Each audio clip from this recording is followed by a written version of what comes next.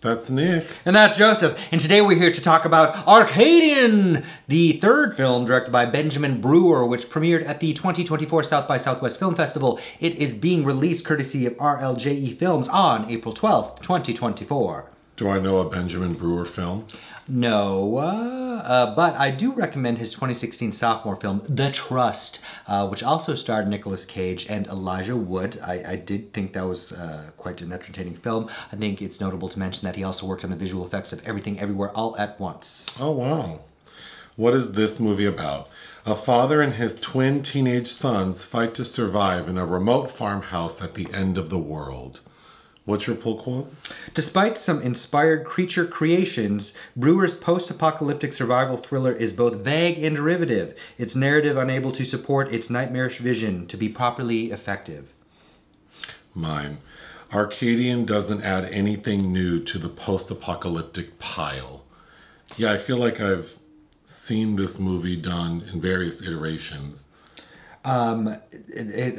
Except for maybe its title, which is, I think, supposed to be ironic, since Arcadian is a real or imaginary place that's peaceful environment. I mean, Arcadia was also a mountainous region in ancient Greece, but and there's a very famous play by Tom Stoppard called Arcadia, and a Greek film from this year that I saw in Berlin called Arcadia. I think Arcadia is also a city in San Gabriel Valley, but anyway. I think it's most a peaceful place. The story's very simple. Nicolas Cage plays this guy who has two sons who he found. So I don't think they're his. The film opens with Nicolas Cage running in an environment that seems like maybe it was the start of the end of the world. Like maybe there was war happening. Like The Quiet Place Day One? Yeah, kind of that vibe. And then he just runs into like a cave and finds two little babies wrapped up. So it all feels very random. And then we jump to 15 years later and we see Nicolas Cage with two teenage sons. And the boys are played by... Thomas is Maxwell Jenkins, who was the brother in Joe Bell. He's also Will Robinson in the Lost in Space Netflix series. Oh. And then Joseph is played by Jaeden Martell of the It films. So it's like a lot of these movies where they're like in a remote area just doing their routine from day to day, when we realize that in the evening there's something trying to get into the house.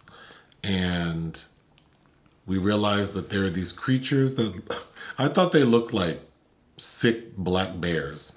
Yeah, they look like there's something kind of wrong with them. And there's, I think the first two times we see the creatures are very chilling, very effective. And then it turns out that the face that we're seeing on them initially is really kind of like the same mechanism used for the, what are those things called? The Wheelers. The Wheelers in Return to Oz, where it's like a fake out. So I thought the creatures were interesting, but they're not as destructive as, let's say, the creatures in A Quiet Place. Because we see several characters get attacked by them, and the humans are able to fight off these creatures. But I was confused by a lot, because first of all, we don't know what caused the condition that the world is in the moment we see this film. We also don't know if it's just in this region, but we see Nicolas Cage with his two sons, and then we know that there's like a compound not too far away with several people who seem like they have a lot of supplies. And they're Mr. and Mrs. Rose. I kept thinking of Schitt's Creek. Oh. Like Moira. And they have a daughter. Charlotte, played by Sadie Soverall. Who apparently is like, has a little relationship with one of the boys. Tom? Yes, Thomas. So...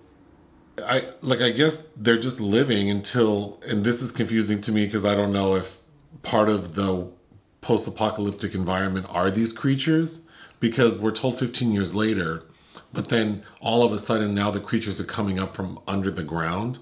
Yeah, I'm unsure if that was like a new thing, a new development. Their natural habitat, or they've just discovered that. But I mean, well, did you finish with the synopsis yet? No, okay. So then everything culminates in...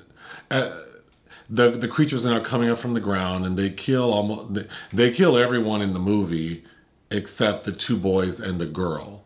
And then we see the girl and the two boys ride off into the sunset to start a new life. And they have to do that because their house was destroyed. Yes. The dad, Nicolas Cage, sort of sacrificed himself to blow up the house to kill that group of creatures. Although I don't know what that resolves. Like, were those the only creatures on Earth? Like, they set off into the sunset to be a dysfunctional throuple. Yeah. Yes, it's unclear because 15 years have passed. So if this is the only threat, and these creatures are only now just discovering how to dig up under these people's houses, I don't understand how the military, some kind of human forces haven't gotten together to eradicate them. Yeah, these creatures don't seem so difficult to eradicate, so they can't have been the reason why the world is shut down. So then it makes me even more curious, like, what happened that we're in this state, and then on top of that, now we have these, like, alien-like creatures? It's almost like The Village if there actually were creatures harassing the white people. Well, this movie reminded me of so many things. It's so derivative. The one that immediately came to mind was that Joel Edgerton film, It Comes at Night. And then I thought, well, and then like Leave the World Behind, A Quiet Place, Light of My Life with Casey Affleck. Which she directed, yeah. In the Earth. I mean, there are just so many movies where it's like, end of the world, super vague, don't know why, we're in a rural area, they're doing their day-to-day routine until something happens they have to overcome, and then in the end, we see them sort of like walk off to safety, but really are they safe? So the reason these kind of movies don't appeal to me compared to like, you know, if I think about something like 28 Days Later or War of the World, things where it's like, this could be the end of humanity, but then we do something to give the audience hope, like we won and we're going to be okay. But these types of movies, there is no okay. These three kids who ride off in their little go-kart, it's just going to be like the same thing's going to happen somewhere else. So it feels kind of hopeless, and then it's vague. And I feel like we've seen so many darker, more disturbing visions. I just watched No Blade of Grass from 1970, and that film is a lot more heavy-hitting than this. Or even Leave the World Behind. Just how humanity erodes upon itself. Like, you almost don't really need any creatures. But for me, in this film, the creatures are the best part of it because they look pretty cool. Well, and then of course, it's like, how do we make them different? These creatures, they do this thing. So you already mentioned, they sort of have like camouflage where like the top of their head is like a fake face. And then when because really their heads look like some kind of big bird. Or a platypus or... Yeah, something like that. But then the effect of them getting ready to attack is almost like a rattlesnake where they clap their big jaws. And it's pretty violent and effective. Which must be a mechanism for their species to cause fear because it also allows them to be killed easily because they hesitate too long. Right, because they never strike immediately. It's like when they're ready to strike, they kind of clap their head a few times, but then it's like, bam, I shot you. But I did think it was effective and, you know, like in an interesting way. And then they appear, we see what happens to Mrs. Rose is they seem to lay some kind of... it seems like they maybe use humans for incubation as well. Yeah, maybe. Yeah. I'm just going to go through my notes. In the opening, we're supposed to get like a de-aged Nicolas Cage, and I thought that... You can't just slap some, as Lady Bunny says, vigorous brown hair on an older man and expect that to be it. Yeah, he looked kind of crazy, because then when we flash forward 15 years, I thought he looked more youthful, like in his normal... More youthful, but still, where's he finding that hair dye? Yeah, where's he getting hair dye in this condition? 15 years on, where are they finding their toilet paper? Okay, I think Nicolas Cage is miscast. So we see the family, the dad and the two boys having dinner, and they're talking, and they all sort of take their knives and they stab them into the table and they say, "We are men," or "Are we not men?" So then I got the sense like, oh, this is, you know, like the story between this family is that this father is showing his sons the way of the world because they've never known the world any other way. And then we get a couple of scenes where he's teaching them how to do things, where he's showing them how to fix their little golf cart, and then he's showing them how to, like, I think dig up some root vegetable or something. And Nicolas Cage performing these scenes felt very odd. Like I feel like we needed a different actor, maybe someone a little more rugged and maybe appealing. You know, like say Joel Edgerton in It Comes at Night. And I'm saying that because I feel like for this to make sense to the audience, like this character needs to be aspirational. So then his two sons because one seems a little more puny than the other. And they're supposedly twins. And they're supposed to be twins, but they don't look alike. But fraternal twins? Which is possible. Sure. But yeah, I don't think Nicolas Cage fit this role. Well, he always seems kind of erratic and anxious and like, you know, we're very used to him kind of going off the rails at a moment's notice. And he just has that energy that would suggest that he isn't the most capable to live through this. Now, I will say, halfway through the movie, he gets injured fighting one of the creatures. So he's incapacitated for like 30 minutes. And he doesn't come back until the very end of the film to sort of sacrifice himself to blow up the house. Although how he would know to do that or what, it wasn't really necessary. There's this motif of beetles. We see beetles several times. Beetles is in the bug several times, and I'm assuming they're related to these creatures in a way. It seems like they're feeding on them almost like parasitically. Maybe because when one of the creatures is killed, we see that there are beetles coming out of it. Yeah, like they're raw. So that made me think maybe they're sickly, kind of like the aliens and Signs, where these creatures have realized that this is not a sustainable environment for them. I think the strongest moments were the two scenes you mentioned when we first see the creatures. One is in a cave, and we see it by like candlelight, basically. So yeah, that was creepy. Like very creepy. We paused it a few times to look again, and it is very effective. There's another scene where Joseph is asleep in like an accent chair in a room, and we see one of the creatures stick its arm in the window, and the way the arm unfolds, and then the finger gets really long, which looked super cool. But then it's like, if the creature has that kind of capability, I don't know. I just wish I understood a little bit more about anything in this movie. It's just like they just scratch at these people's door every night and can't get in. But we find out that Joseph was pretending to be asleep so that he could capture one of the creatures. For what reason, I don't really know. If a teenage boy can capture one of these creatures, how after 15 years? Right.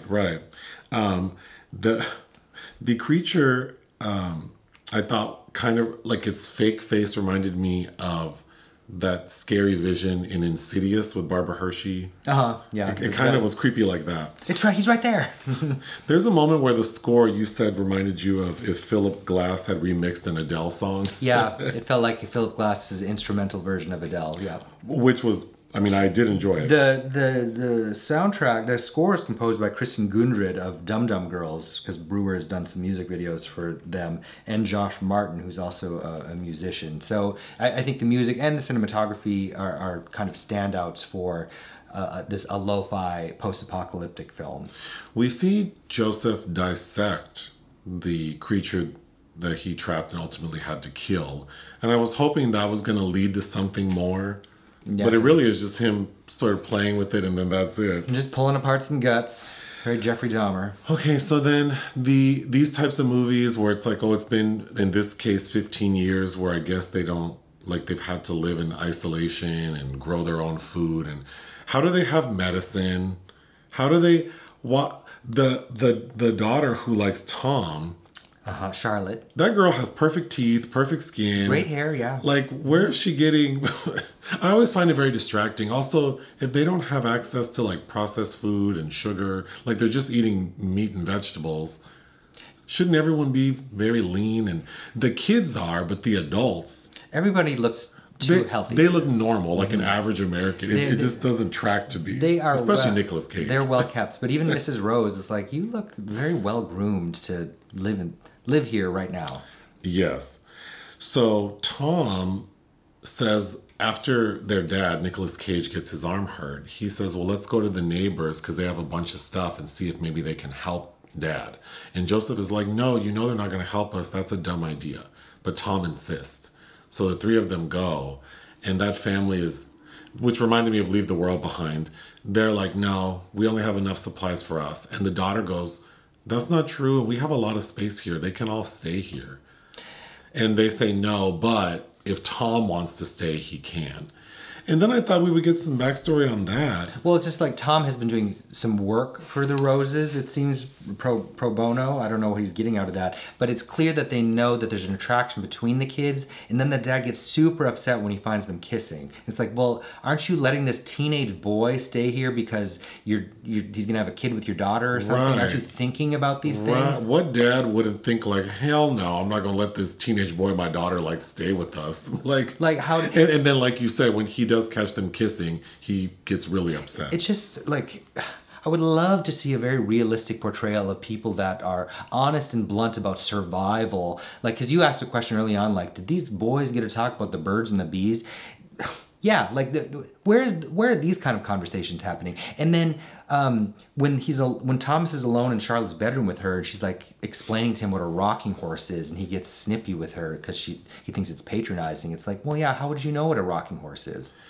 Yeah, I feel like maybe a more inventive approach to these types of movies, since there are so many that are so similar, is maybe let's start branching off into like, what would this environment be like if you have to talk about, like make it more of sort of like a character study rather than like, oh, we have to battle something that ultimately is not going to lead to salvation.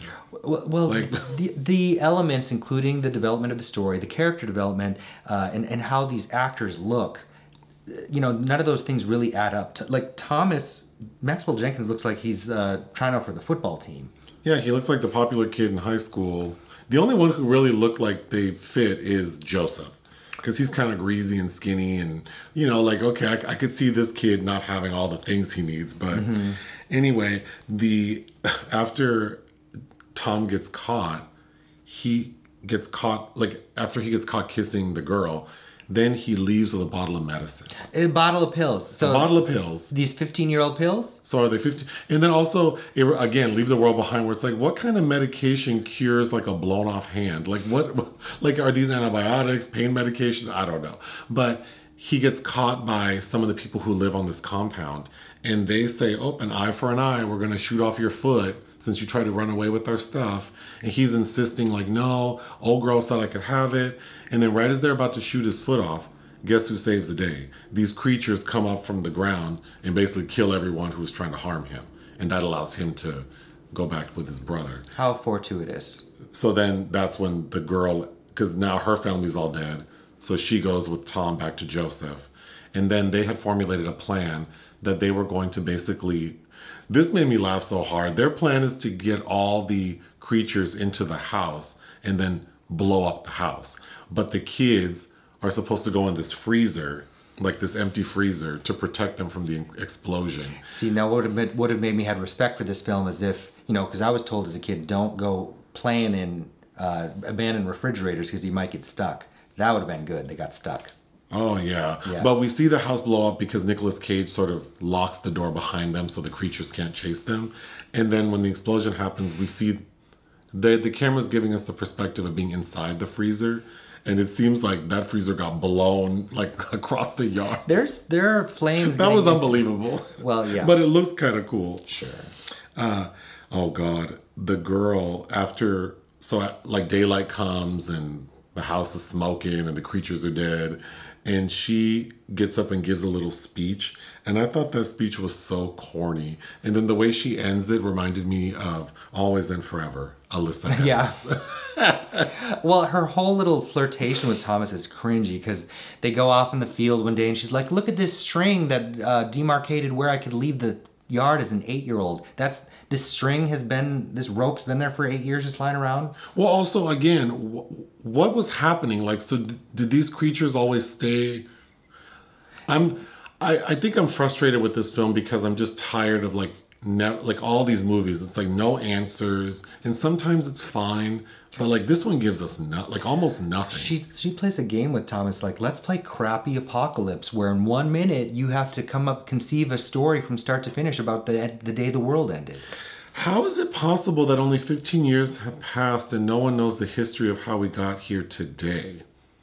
That they have to play a game where they make up. Or that it's like so normalized, like this is life now. This is just gonna be it. Like what? Or maybe they do know, but they just play this game for funsies. But then as the audience, it's like, couldn't we just get the real story? Because the fake story they make up is like there were these bugs that infected everyone, and it's like that could have been the story. That could have been like, are and so all those creatures are humans that turned because they're infected. Like, give us that. Something. I don't know. My final note is they ride around this golf cart, and there are a couple of interesting shots where it looks like the camera, it's like a GoPro looking thing with like fisheye bubble effect. I don't know what you call it. I thought that looked cool. But every time they're on that go-kart, they have a dog. That poor dog has to chase them. And the final scene when they ride off into the sunset to go to Wyoming, or I don't know where they're going, they call the dog like, come on, and it's like, is that dog gonna run miles? And how far are you going? To doing homeward bound on this poor animal. I know, poor thing. What else would you like to say about this movie? Nothing. I mean, Cage produced it. I'm sure that his inclusion is maybe why it eventually got made. But I don't know. This just felt diminished in a lot of ways to me. I don't know. Now I feel like I need to change my score. What would you give this movie? 2.5. If as much care had been taken with the story as the creatures, I think we'd be in good shape. I guess I'll give it 2.5 out of 5. It's okay. And if you have Shudder, I guess you should watch it. Anything else? No. Join us on Patreon and listen to our podcast. Bye.